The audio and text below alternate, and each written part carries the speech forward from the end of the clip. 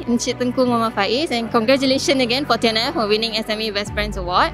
Can you tell us how do you feel winning the Brand Laureate Awards tonight? So after I won this brand, so we feel I think more motivated, right? So we feel we need to achieve more higher in our company especially, right? So that's all I think, very big motivation. And can you tell us a little bit of your inspiration to work? What is your inspiration to work hard for TNF? Okay, so we are going to be a listed company.